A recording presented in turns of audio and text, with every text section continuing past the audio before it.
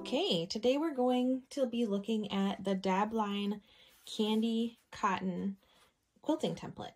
This is a really fun template that makes these really cute kind of cloud-like stitches. If you see here, I've done some on a practice piece. It's a really pretty different take on the meander stitch. So I'm going to be showing you how to do that today. But first we're going to look at the actual template. So when you first take the template out of the package, you're going to notice that it has kind of like a film. See, it looks a little frosty, a little film here on the top of it. And that's just on there to protect it during shipping. So we're going to want to remove that. So in your package, you will also find this little disc that's going to help us take that film off. So the disc is just stuck on here with some sticky tack. So we're going to take this disc and just take the very edge of it, and we're going to just kind of rub the edge, any edge on here, until it starts peeling off a little bit. You don't want to push too hard because you don't want to accidentally scratch the acrylic. But once you get it started, it's very easy to take off. Okay, so I've got a little piece there started. And you just kind of slowly pull it off. If it rips, it's okay. You can just do the same process we just did to get the rest of it off. But it should come off just all in one piece. There we go. And then you can just discard that in the trash or recycling. And then there you have the nice, clean acrylic template now. We'll set this aside. Now, what also comes in the package are these little grips that you can put on the back of the templates. That's going to help it stay in place on the fabric. So I'm going to go ahead and place a few on the back here. You can tell the back what the back is because the front has the words right side like that, but on the back it's a mirror image. So we're going to take these little sticky discs. These also come in that package of the quilting templates. And you're just going to put a few around. I like to put them right on the corners of the template. That helps hold it in place.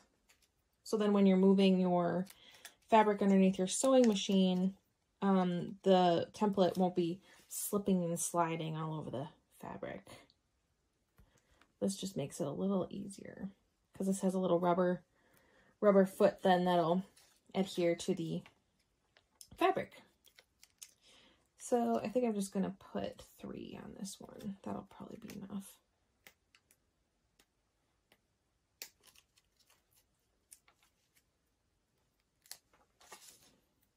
Okay, there we have those little stickers on there, and now if I put that on there, I can definitely feel a little resistance there. So we're going to be using this template, and then you're going to want to use, probably going to want to use the ruler grip. You don't have to if you'd rather just use the ruler by itself, but I find that using the grip makes it a little bit easier, and that just fits right in there. Now, when you look at the template, you will notice that it says center line here. This is a line that we're going to want to mark on our fabric, and that's going to help us know where to line up the line to be able to get these pretty little cotton candy shapes on the fabric. So we're going to be marking 3 lines today. These are just going to be guidelines. These are lines that you're not going to want to leave on the fabric, so you definitely want to use a disappearing ink pen. That's what I'll be using today. This just disappears it's an air and water soluble pen. You can also use a hera marker, which will just mark a crease into the fabric. You can use that, but I thought for instructional purposes, a pen's a lot easier to see than a hera marker. So first we're going to do a top line. And that's just going to need to be a straight line.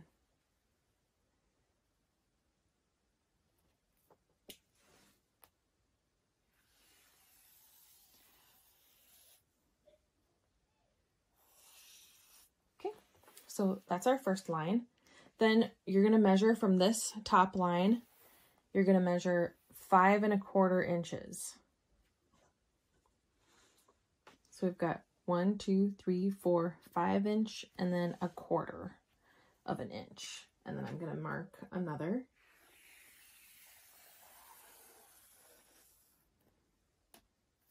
Line.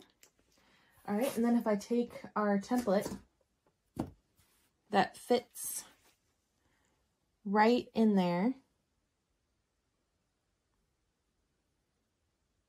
like that, and then we are going to make a line in the center of these two lines, which then this center piece, or this center line, will be lining up with the center line that we draw. So we want to find the center of this 5 1/4, which is going to be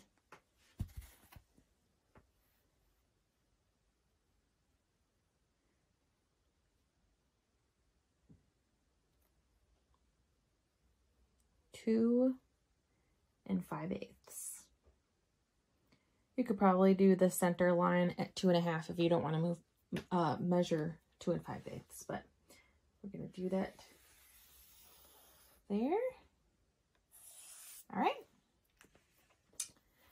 And now we are ready to take this over to our sewing machine.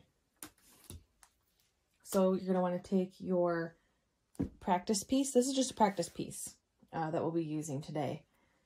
The template grip, and it's optional, but if you want to use the quilting gloves that come along with the set, you can also use that, which will help.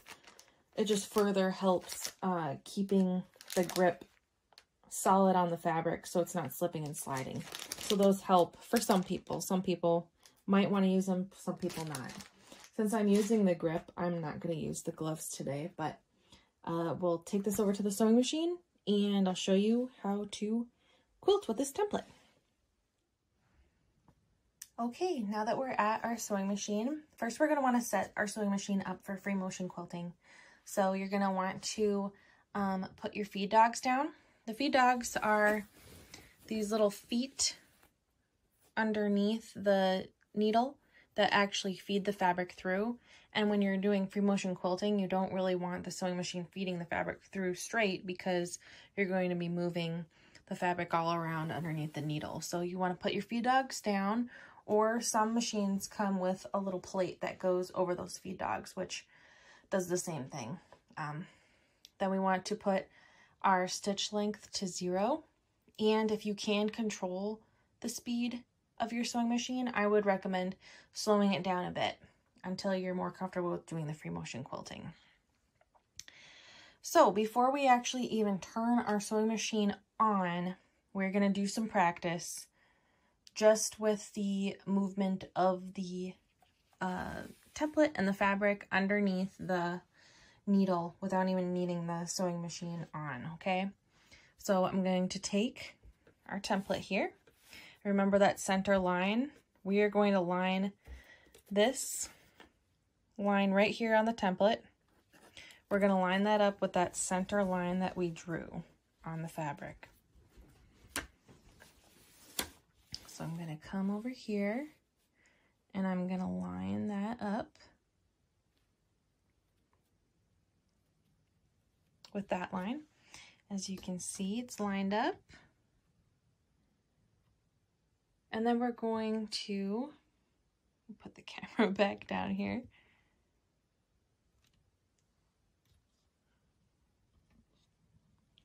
And then we're just going to practice our movements. So you want to put one hand on each of the little handles on a ruler grip. Bring it under.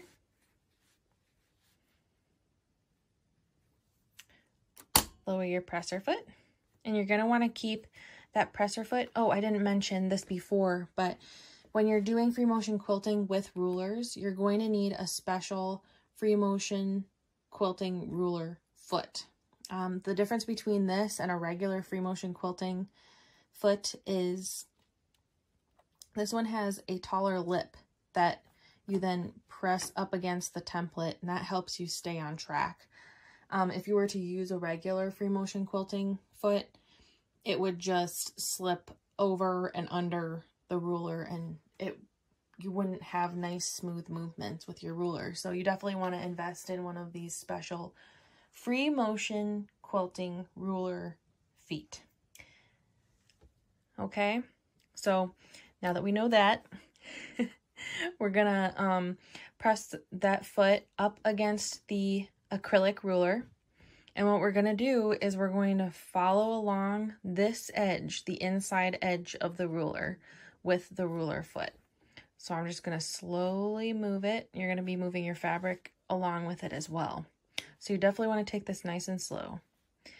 And while you're going around these curves, you wanna keep in mind that you want it to have nice, smooth, even movements, because that's gonna be controlling your stitches as well. And just take it nice and slow. If you need to, stop when you reach one of these little dips in the ruler. You can stop and then start again.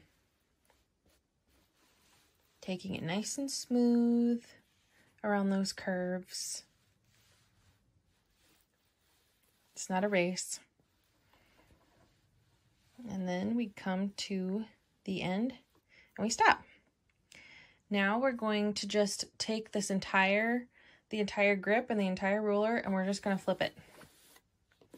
Flip it around, keeping the ruler in that spot. Your needle will be down at this point. Then we're going to line that center line up again with that center line that we drew. It's nice and lined up. And now we're going to just start again and follow this curve, that inside curve again. You always want to keep the ruler pressed up against the inside curve. There you go. Just take it nice and slow.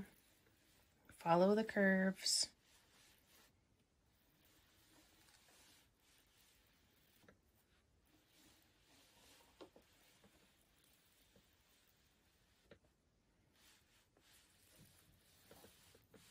And then finish there. And then to just continue going, you just again flip this around. Line up that center line and then go around. Keeping that ruler foot pressed up against that center edge, or the inside edge of the ruler rather, and just go all the way around. And then to flip it, you just flip the whole thing and do it again. All right, let's actually turn our sewing machine on and do some stitches now. All right, my sewing machine is on and I'm gonna start sewing. I've got my center line lined up with the center line that I drew. And let's start sewing.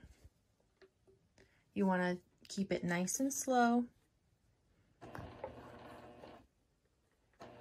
Here we go.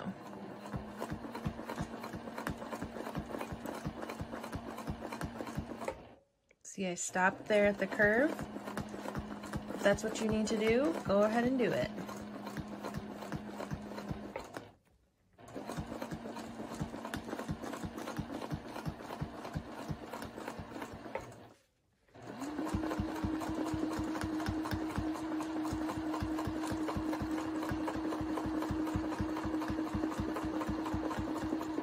Stop. Now we're going to flip this whole thing around, lining up that center line.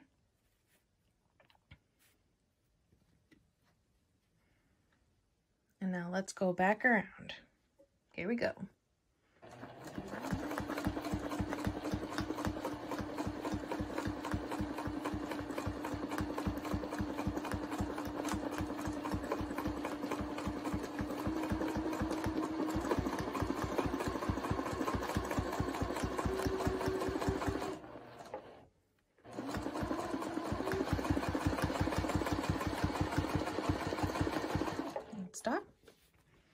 going to flip this back around.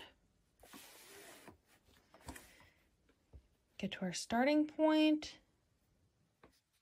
Line up our center lines. And let's go around again. You pick up speed as soon as you feel comfortable.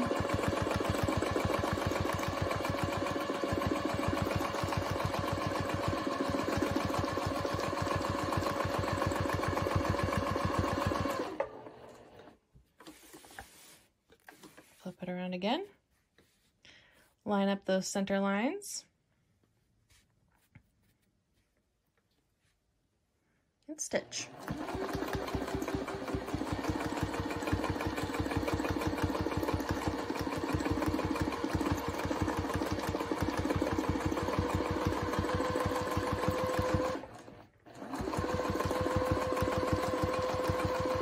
And stop. Flip it around. Line up those center lines. And start again.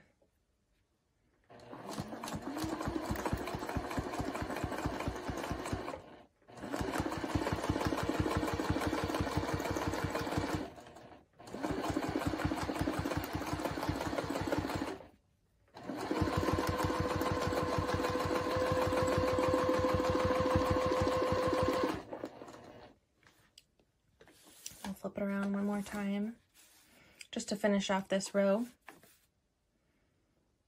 Lining up my center line, and I'll just finish going off of the fabric here.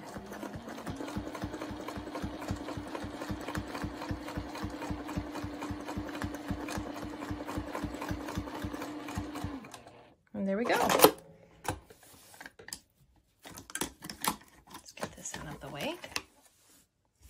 And there you can see those beautiful quilted cotton candy fluffs. Pretty cute, huh? Now, if you used one of these markers, it will dissolve. If it's air soluble, it'll dissolve probably in 30 minutes, an hour, something like that. Or if it's a water soluble, you just need to get it wet and those will go away. And there you go. That is how you use the Candy Cotton Dabline quilting template.